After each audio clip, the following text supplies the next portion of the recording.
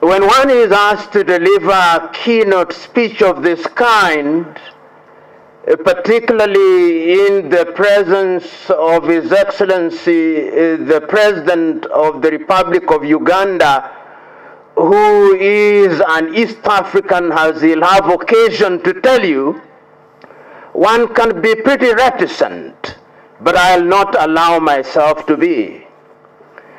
I will allow myself to share my thoughts by way of going back to the past, but without repeating some of the nostalgic moments that were so very ably articulated by my good friend, the Right Honorable Amanya Mushega. But yet, in the context of what is happening now, it is important to remind ourselves that when we are talking about integration as we are now, we are talking about integration of the post-colonial era. And many will remember that the countries that we so cherish today are the products of a very harsh reality of European powers in 1884 and 1885, which means that the boundaries that we are so fond of are artificial boundaries. And their artificiality has been articulated by the testimonies we have heard from members of parliament who live on the borders of our countries. And it is instructive that even as we were reclaiming our independence, some of the founding fathers of the African nation were very conscious that if Africa, and indeed East Africa, were to thrive, then it was necessary that we act as one. We will remember the very well publicized desire by the late President of Tanzania, Mwalimu Kambarage Nyerere, that the independence of Tanzania or Tanganyika then be delayed so that Kenya, Uganda, and Tanzania would regain their independence as one country. Those were, in my view, the embryonic stages of the desire for. Sooner had we settled in, then East African community, as we then knew it, started the process of integration, which culminated in Kenya, Uganda, and Tanzania acting and serving under the East African community in 1967. Testimonies have already been given of those golden years. We have heard stories about how good the East African Railways was. We have heard how it was possible for a Ugandan to work in Kenya and how possible it was for a Kenyan to work in Kasese and for a Tanzanian to work in Uganda and for a Kenyan to work in Tabora. We celebrated those institutions. We have been told about the postal union, the telecommunications. We have been told about the East African Airways. We remember fondly the University of East Africa, how it was easy for a Kenyan medical student to study in Mulago and for a Ugandan student to study law at the University of Dar es Salaam, and for a Ugandan student to study engineering at the University of Nairobi. We are all nostalgic about those days. We then ask ourselves why it is that recognizing the value of unity as we do and as we appreciate, why is it that in 1977 our countries went out?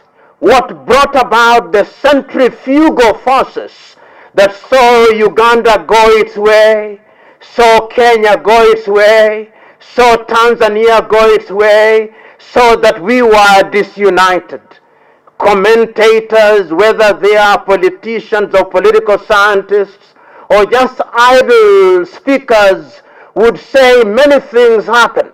Some would say that it was ideological differences of the leaders of the day.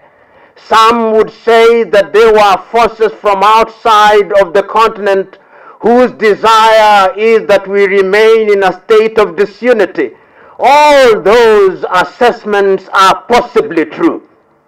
But even after we had lost our opportunity for deepening our unity in 1977, it cannot be denied that the desire for unity and the desire for the East African community always remained alive.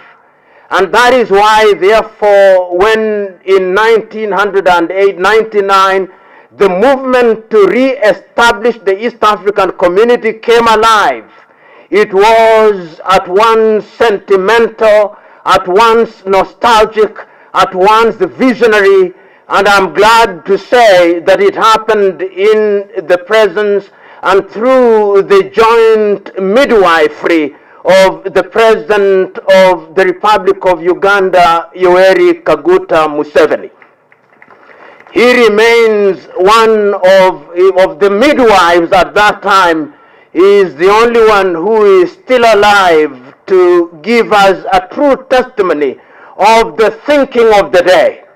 But we who are students of history remember that when we thought about creating the East African community, we reminded ourselves that never again shall we make the mistakes that were made by our forebears, that never again shall we have a misstep, that never again shall we allow ourselves to be divided by narrow interests, that never again shall we allow myopic views to stand in the way of a good project, that never again will we allow the newly created East African community to be a body that stands up in the air without being grounded in the minds and hearts of the people.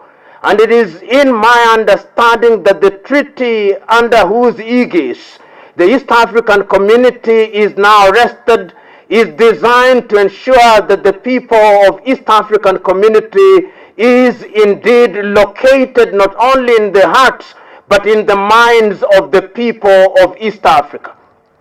I remember that when I read Article 5.2 of the treaty, the very deliberate effort which was people-centered, the statement that we start with a customs union so that the people of East Africa would trade without let and hindrance, that we would go then into the next phase of a common market, and that ultimately we would go into a monetary union, and that ultimately we would have a political federation.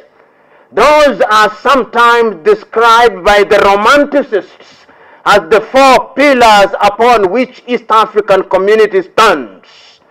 But the question that we are here to ask ourselves this afternoon is, now that we are on the path of unity, how have we performed? Have we learned the lessons of the past? Have we understood where we want to go? Are our people wedded to the ideals of the East African community? Are we moving with jet-like speed to realize the desired federation? His Excellency will remember when he and his colleagues met in Nairobi on the 27th and 29th days of August, the year 2004. And Your Excellency, you remember then, you issued a communique on the 28th day of August. And you remember then, Your Excellency, that many statements were made. You remember your colleague, the President of Kenya, then the late Mwai Kibaki, saying that indeed East African community is significant. because we cannot continue to divide a people who are culturally joined at the hip. You will remember your colleague now expanded. The Democratic Republic of Congo is now with us. I'm aware that South Sudan is now with us. I'm aware that Rwanda is now with us, that Burundi is now with us. I'm also aware that the Somalis have also indicated their desire to be with us. We are some kind of magnet that is attracting others. But before we consolidate, what then is it that we can do? Because, Your Excellency and honorable members here present, we must remember that as we are talking about Federation of East Africa, there is no shortage of individuals out there who would not want us to unite. If you did not know, but I suspect you do, there is a new scramble for Africa.